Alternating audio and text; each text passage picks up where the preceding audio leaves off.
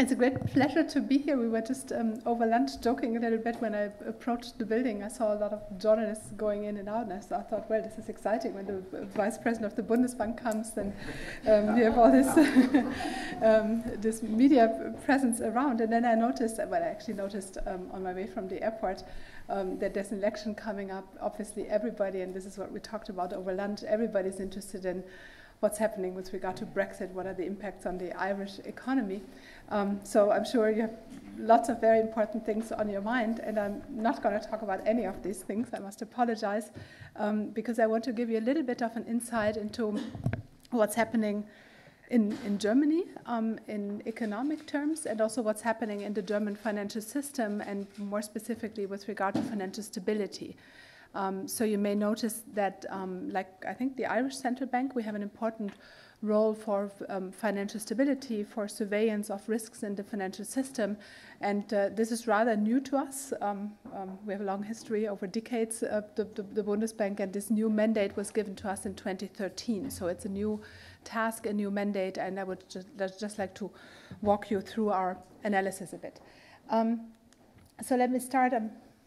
This is way too small, you won't be able to see what I want to show you here, but let me explain, just to give you a bit of an overview of what the German financial system looks like, because financial stability, as you know, is really about the system. It's about the financial system delivering its services to the economy, and we want to make sure that these services can be provided even in times of distress. So it's all about resilience of the system with regard to shocks, and it's understanding how financial instabilities can come about because you have large firms that are important for the entire financial system, or you have a high degree of connectedness, or you have exposure of individual financial institutions to the same type of risk. So that is why we have to understand the whole system. And this chart is taken from our financial stability report, and it's just highlighting what the German financial system looks like and what are the main linkages in the system. And you basically, if you could see it, the print is rather small, but what you're basically seeing, if you just take this column here and this row, and these are the monetary financial institutions, so mainly the banks, and they dominate the German financial system. I will show you another slide which makes that even more clear. So we recently had an interesting discussion with the Bankers Association, the trade association. They said, well, why do you always focus on the banks when you talk about financial stability? Well, because they're so important for the German financial system. That's why. So the banks are very important. The households have very traditional savings products. They're also highly exposed to the banks. Life insurance is an important topic in the German public discussion, also when it comes to low interest rates. I won't talk about these issues because they're not at the core of our analysis right now, but that's also an important part. And of course, Germany is highly linked, and these are these orange bubbles. The German economy and the German financial system is highly linked to the rest of the world. That's why also international financial linkages, and obviously also Brexit. So this is why I found the lunch discussion very interesting. Is very important for the German economy. And so let me just highlight a bit more what these international linkages mean in the financial sector with regard to Ireland, because obviously the German financial sector is also closely linked to Ireland. And what you see here are the assets and liabilities of German financial institutions in Ireland. And I think what's interesting is if you just look at the recent numbers, this is about 2-3% of the total foreign exposures of the German banks. That might look small. But if you look at where we were coming from, it was much bigger. So there was a much larger exposure of the German financial institutions with regard to Ireland, and then you saw a continuous decline for the liabilities, and the assets have kind of a hump shape. So and you clearly see the effects of the crisis. So this, I think, is interesting in and of itself. I won't talk about more detail here, but maybe that's something which is interesting also to analyze going forward. As I said, the German financial system is highly bank-based. So we did some analysis looking at the centrality of different types of financial institutions in the financial system, because assets and liabilities and the linkages, that's one thing, but of course it also matters how individual institutions are linked to other sectors, how those sectors are linked to the rest of the economy. So we try to get more of a sense of what are these linkages and what is it really important that we should be focusing on.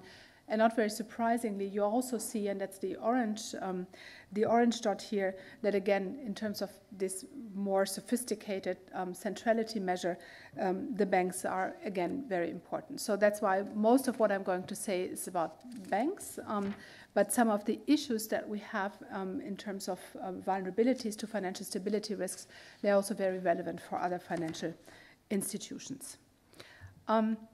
Before I go into that, I would just give you one chart with the institutional framework. So how do we organize financial stability surveillance, and how is this institutionalized? And I would be interested in hearing whether it's similar in Ireland or not. So this is the organization of our Financial Stability Committee. That's a new committee that, as in many other countries, was put into place, and the legislation was put into place after the crisis. It's chaired by the Ministry of Finance, so up here. The Bundesbank has 3 representatives on the committee, and BaFin, which is the Federal Financial Supervisory Authority. So it's a shared responsibility. As you all know, financial stability can have distributional implications. Decisions have to be taken that require public accountability and that need to be discussed in Parliament. So I think it shouldn't just be the central bank, the independent central bank that is in charge here, but it's really about also political accountability. So what does the Bundesbank do then in this committee? Well, we basically provide the analytical input. This is not to say that the other participants don't have anything analytical to provide to the committee, of course, but we have a big staff in the Bundesbank, a department that deals with these financial stability issues. And then based on these analytical inputs and our discussions, we give warnings and recommendations to national policymakers, and I will explain later on what we have done so far. So what does the committee do? What do we do in terms of surveillance of cyclical risks? Well, obviously, one of the discussions that was very important for the committee in the past years was, what does it mean that growth has been weakening in Germany? What does it mean for the financial system going forward? And maybe I should just remind all of us that talking about risks to financial stability and cyclical risks is not about business cycle movements in the data, but it's really about talking about extreme events. What are potential extreme events that are unexpected, that have not been forecasted, and how could they threaten the stability of the financial system? But for that, of course, you have to understand what are the drivers generally about real economic activity.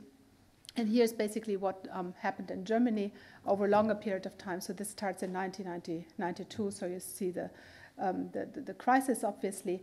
But I just want to focus here on the last episode, like let's say the last decade or so. And one of the features of that last decade was that it was exceptionally good, and that's something I will refer back to as I go through my talk. So we had 10 very good years, and the risk that we are seeing is that, as we all know from our day-to-day experience, if we've experienced a very good period, we might lose out of sight that also negative risks might happen, negative scenarios might not be in our risk assessment going forward. So the question is, how good are the risk assessments going forward of the financial sector and of all market participants? So growth has slowed down, as you can see here, quite considerably over the last year. We had quarters with negative growth rates, so there was talk about a potential recession. What our economists are saying now is that when it comes to recession, we are out of the woods, so to say. So we have low growth, 0.5, 0.6 last year, and that's also the forecast for this year. There's no risk of a recession in our baseline scenario, so in that sense, it's good news.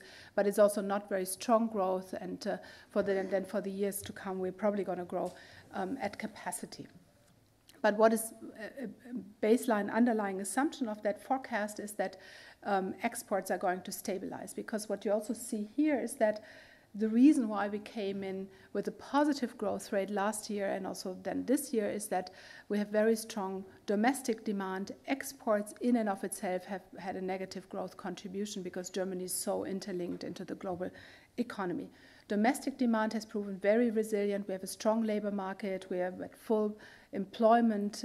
We have a lot of scarcities actually showing up on the labor market. Skilled workers, scarcity of skilled workers going forward is a big issue for the German firms. So exports down, domestic demand resilient, also because of good financing conditions. That's the overall macro picture that we're in. The second ingredient from the macro side that is important for our work on financial stability risk is the low interest rate environment and also the market forecasts of low rates to persist for a longer period of time. And this is a chart I'd like to show for a German audience. You're probably all aware of it, but interest rates have declined globally. So these are government bond yields. You would see it in many other indicators. There's sometimes a bit of a German discussion that this, which seems to suggest that this is a feature of the German economy or the euro area, but of course rates are low everywhere, so we have to understand the drivers. And of course, taking these two things together, so exceptionally good growth rates over a decade, expectations of low rates that remain low, well, nothing is forever, I guess, but for a long period of time, that really makes us thinking about what are cyclical risks building up in the German economy. And I want to show you the three issues that we have been highlighting in our financial stability report. So the first is the underestimation of credit risk. Given that we had a very good period of time economically and we're still not in a recession, so growth is low but relatively stable, what does it mean for credit risk assessments of market participants, in particular the banks?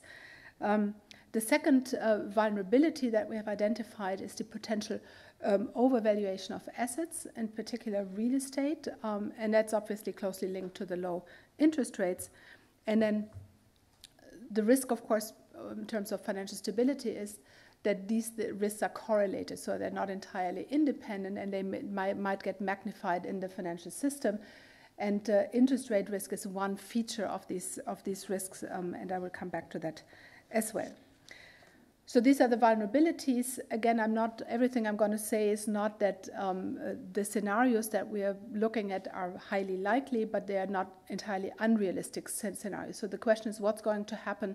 What is the exposure of the system to these vulnerabilities if shocks materialize? A shock could be an economic downturn, which is stronger than expected.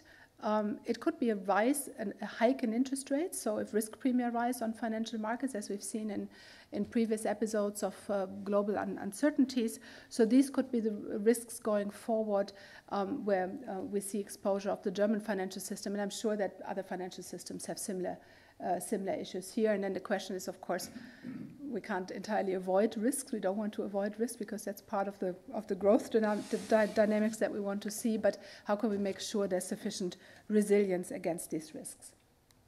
So let me first explain what these risks are, how we try to measure them, because these are lots of things you can't observe directly, so you need indirect indicators, and then what we do about it. So coming back to these 10 good years, or it's even more than 10 good years, because if you look at these numbers, which are the non-performing loans in the German banking sector and the insolvencies in the corporate sector, you see they've been on a trend decline over the past 10 years at least. You could extend this line and you would see that these indicators have been trending downward also over the past almost 20 years. So lots of improvement, good news, lots of good credit worthiness in the German corporate sector. Not very surprisingly, you're seeing these trends also being reflected in the risk provisioning of banks. So risk provisioning of banks has been on a decline, write-offs have been on a decline simply because the corporate sector has been performing so well. The question is, of course, the underlying risk assessments and also talking about risk assessment going forward. Are these too optimistic? So do we see that risks are being underestimated going forward? And again, this is something that we can't measure. We can ask people, how optimistic are you, or what are your risk assessment going forward? And we don't know what are future fundamentals, so we don't know what to compare with. So we need some indirect indicators. And one of the things we looked at are the risk weights in banks' internal models. And here I always want to stress that this is about financial stability, macroprudential surveillance. So here I'm not talking about the usability and usefulness of risk weights for micro supervisors and for the BaFin, for example, but I'm talking about what can these risk weights, because they're basically based on banks' internal model, the risk ratings that banks generate internally, what can they tell us about risk assessments of these institutions? So they allow us to peek into a little bit the decision making and the risk assessments. And so what do we see? I guess, again, no big surprise. Also, these risk weights have been trending downward. Of course, the models are based, calibrated on data of the past years. So, and the past years have been very good. So that means also the risk weights are trending down. And there might be an issue if going forward, risks are going to be higher. If these negative scenarios materialize, then these risk weights might be underestimating the risk going forward from the perspective of the financial system. And I'll explain that in a second what that means. But before we peek a bit more into what's happening in banks' credit portfolios, so who gets credit and what is the distribution in there, let me say a bit more about credit growth in the financial sector. And what you see here is, again, a very long timeline. This is starting in the 1980s. And what I would like to draw your attention to is here, for the orange line is again GDP growth, which you see is kind of tapering off. But here the the blue line, that's credit growth. So these are growth rates, and you see that credit is growing quite dynamically despite the slowdown of GDP. So the latest growth rate has been about 5%. So that's even if you subtract inflation, this is a relevant number, and it's pretty stable, and it's trending upward. So the business cycle has slowed down, but the credit cycle, the financial cycle is still very active. So why is that? Peeking into the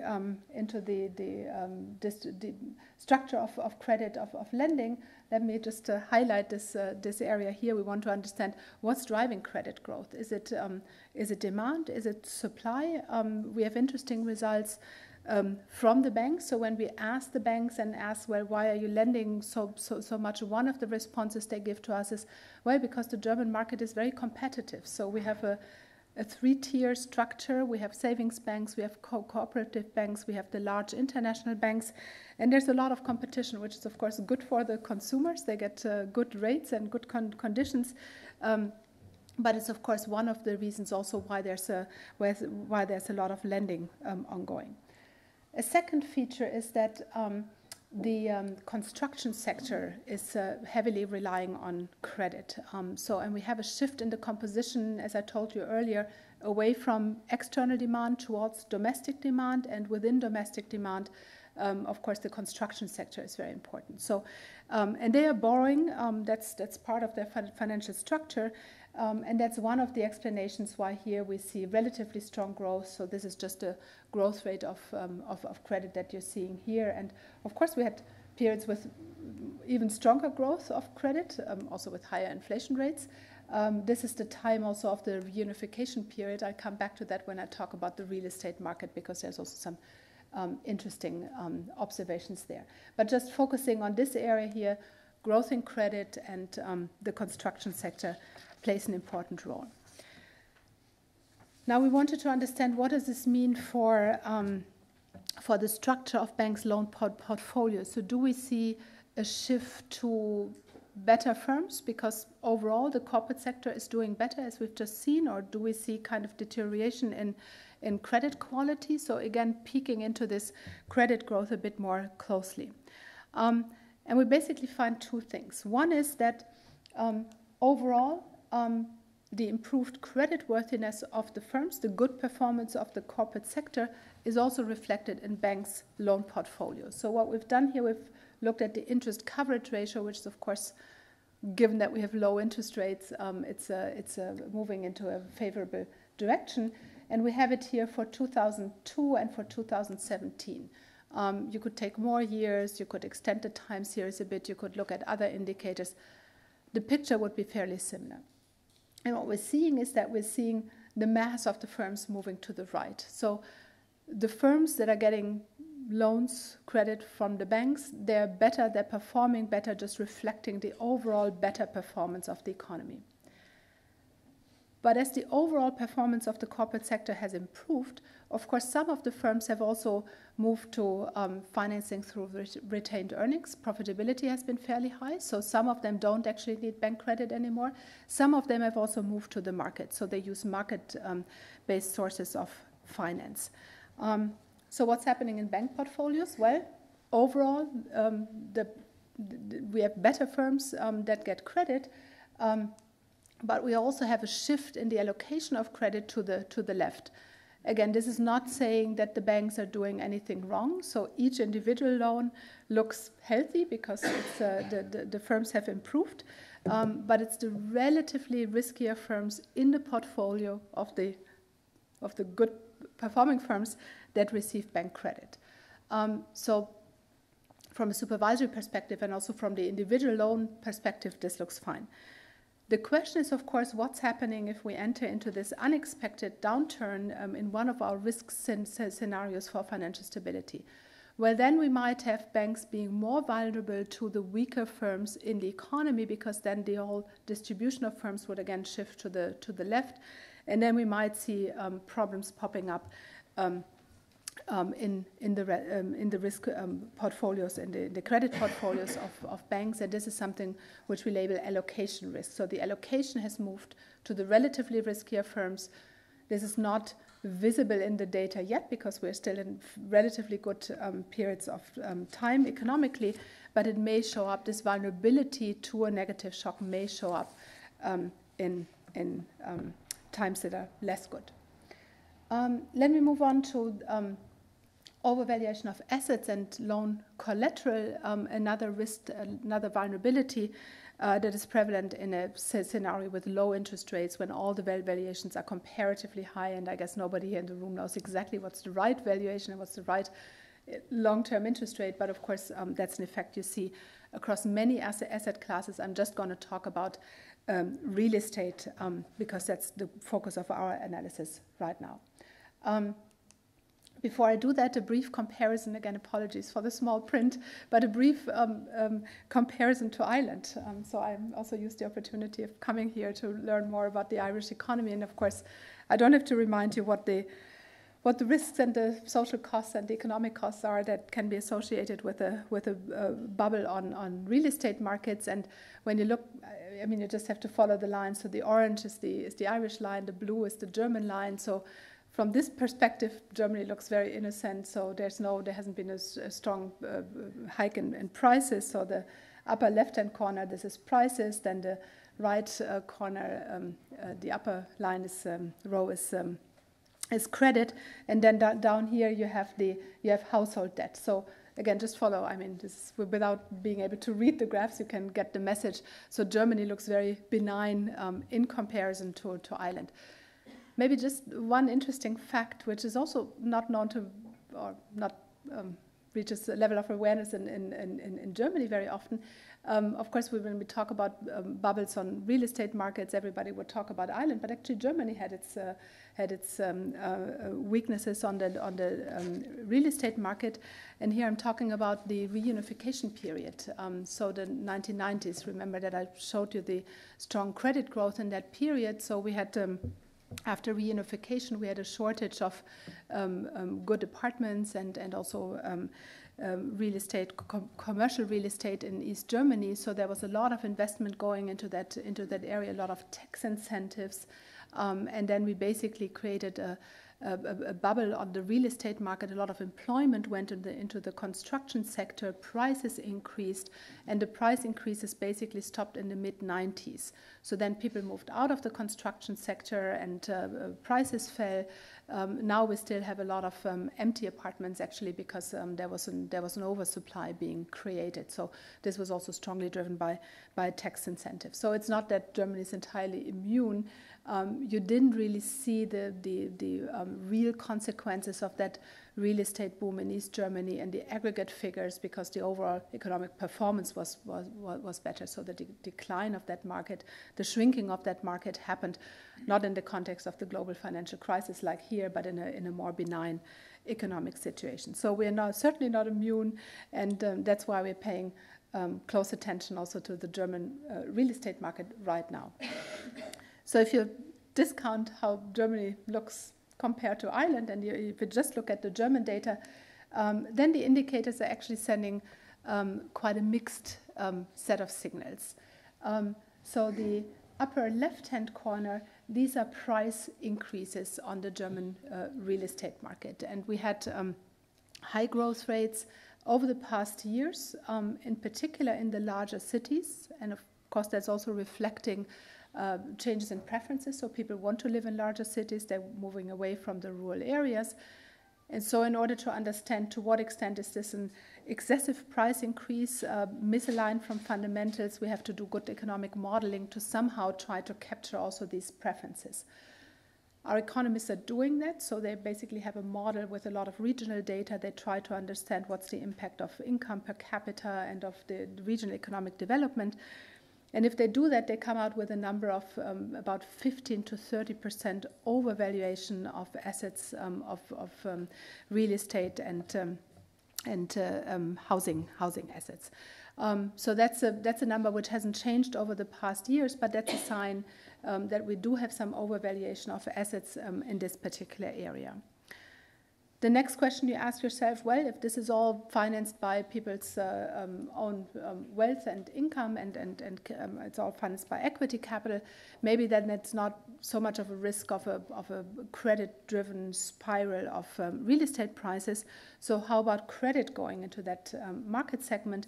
And I've shown you some of the evidence earlier, actually quite strong growth in credit going to the housing market, going to the real estate market. But then the piece of evidence which makes us a little bit more relaxed about this market and which also is the reason why we think that we don't right now need specific macroprudential tools being used for the real estate market is that, and now I'm coming again to the numbers you've seen in comparison to Ireland, household disposable income is rather flat and there's no strong dynamic in household credit relative to disposable income. So that's one of the things that we are, of course, looking at, but taken together, we think that there's no immediate need to act with regard to macroprudential instruments, but we're doing very close surveillance. We do a lot of surveys also, and a lot of interaction with the banks, because we think that there's a potential for loan collateral to be overestimated. The two needs for action that we currently see on this market is that, one, data gaps need to be closed. I guess economists and analysts always say that data gaps need to be closed, and then of course those who have to report the data say, well, but it's costly for us to report, and so why do we have to do this? Well, the reason is because we have very limited data on things like lending conditions, borrowing conditions on real estate markets. We have some aggregate statistics which you can find on the Bundesbank homepage. Many of this comes from private sources, and this is good data, so no issue about data quality. But of course, if we want to understand what's happening in this market, what are the distributional consequences, where are pockets of vulnerabilities building up, we need to have more granular data, and we have to have it from our statistical reporting system. So we had this discussion for a long time now. So that was one of the actions that the Financial Stability Committee took to issue a recommendation to close these data gaps.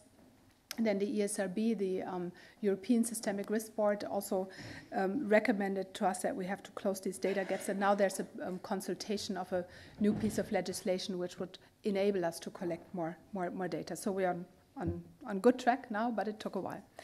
And then we have now a macroprudential toolkit. So in principle, the micro supervisor, the BaFin, who's also the macroprudential authority, could use LTV ratios and amortization requirements in case our risk assessment would change for this market. We don't have borrower-based instruments, so debt service to income ratios, for instance, we don't have. So we think that that gap or this missing item in our toolbox also has to be closed.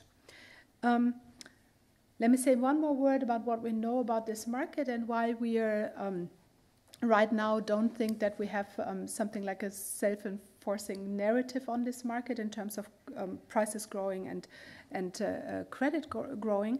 And that's new evidence that we have from surveys of households. So I briefly mentioned surveys of banks. So we're also asking the banks, what do you expect in terms of price changes in the real estate market? They expect rising prices. Households also expect rising prices, but there are two trends which make us a little bit less worried and still in this observation mode, namely the following. So when you compare price increases that households expect in rural areas and in urban areas, then you see that they expect higher price increases in the urban areas. So just to take the 1 year expectation, 6.7% expected price increase in the urban areas compared to 3.7% in the rural areas. So it's not that they expect huge price increases overall, but they differentiate and they take these changes in preferences into account. Also, when you ask them what do you expect for the next year versus 5 years from now, they expect a higher price increase over a 1 year period, lower for a 5 year period. So these are things which make us think that this is somewhat linked to fundamentals, and they don't expect ever rising prices, but it's a close call, and that's why we keep watching very, very closely. The final piece, and it's actually linked to the real estate market that I mentioned, is interest rate risk. So a lot of this lending on the real estate market is going through the smaller mid-sized banks, the savings banks, the cooperative banks, so they have a very high market share in mortgage lending. But that's a general feature of the German real estate market. Most of these mortgages are fixed-term mortgages, which is good for the time of the duration of the contract, of course, for the borrowing household, but it's exposing the banks to interest rate risk. And what you see here is the share of mortgage loans with a fixed rate for 10 years. And this has gone up. It has doubled from about 20-25% in the early 2000s, and now it's at around 50%.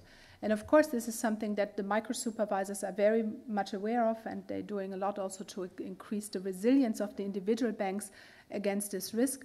The concern we have here is that there are a lot of banks, in particular the smaller banks, which are actually fairly important for the German financial system, the banking system, that have exposure to the same type of risk. So we basically took all these three vulnerabilities, as we call them, together: underestimation of credit risk, overvaluation of assets, and interest rate risk, and we call this cyclical risk. And we discussed very intensively what should we do to address this cyclical risk and what's the need for action. So basically, it took us, let me do the math right, three years to discuss this. And we started basically with our analysis. So in our financial stability reports of 2017, 2018, we highlighted this risk, and we also intensified our communication. Then, of course, we discussed in parallel, we discussed these issues also in the Financial Stability Committee, and we decided at the end of 2018 to hold a press briefing on cyclical risks and also to announce that the appropriate policy tool, as we think, is the counter-cyclical risk buffer. So just in short, what the counter-cyclical risk buffer is doing it's not an additional capital requirement for the bank, but it's a capital requirement that varies over the cycle. So it's increased in good times, and it can be lowered in bad times to give more breathing space for the entire sector. Because what would happen otherwise if you have this unexpected shock that I talked about? If you have that hitting the banks, the economy, then of course the capital requirements, be them imposed by the market or by the micro-regulator, would be tightened and would become very binding. So we are in this bad economic situation where all of a sudden a shock hits and capital requirements increase, because that's when the risks are actually being realized. Well, what can the banks do? They can't. Profitability will be squeezed in such a situation, so they can't just use retained earnings to increase their capital. They also can't go to the market, because everybody wants to go to the market at the same time. So all they can do is deleverage. So they can shrink their asset side to make sure that the capital requirements are being met. And basically the countercyclical capital buffer is like a tie break in a situation like this. So we discussed this, and then we announced a countercyclical capital buffer of 25 basis points. So that's way smaller than Ireland. We're going to see in a second. The banks have until this year to comply with this. It's not binding at all for the German banking sector. So in that sense, well, you can actually see from the data we haven't seen any pro-cyclical effect. Quite to the contrary, the credit cycle is still in pretty full swing. So what you see, or the financial cycle, what you see, or what is really, and that's part of the discussion we had, obviously, where now we're moving into a period of weaker growth. How can you activate the counter-cyclical buffer? And of course, the response to that is that what matters is the credit to GDP gap, and that keeps on rising. And right now, also the indicators are pointing upwards. So we will certainly have a discussion on this also going forward. I mentioned Ireland. I mentioned the counter-cyclical buffer in Ireland, and again, something for your good eyes or getting new glasses. If you can't read it, I will explain to you. So this is the buffer rate. That is basically this counter-cyclical buffer is calculated. There's actually a formula, an equation giving in the piece of legislation telling us how to calculate the buffer. I think it's one of the rare incidences where you really have a rule-based policy tool, but of course there's also room for discretion. And so this is the buffer guide, and here you have Germany, France is a little bit higher, and Ireland is up here. So let's see what the future will bring for us. So just briefly summing up, so I discussed the counter-cyclical buffer, which, as we think, is strengthening the resilience of the system, and also its aim is to stabilize lending in periods of stress.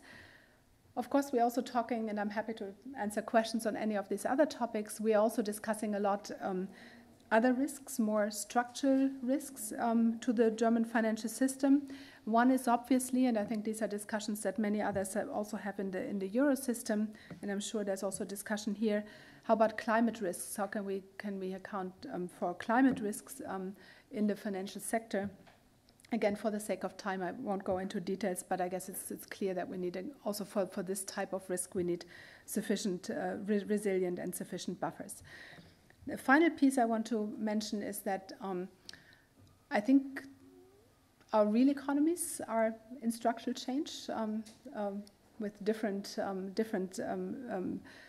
structures, different issues that matter. But I think also the financial sector is in a period of structural change, and you just have to mention words like fintech and big tech, and then it becomes clear what is happening in the financial sector. And I think the financial sector is important because it's at the core, it's so central to our economic systems, and that's why we have to make sure that also structural change in the financial sector works well.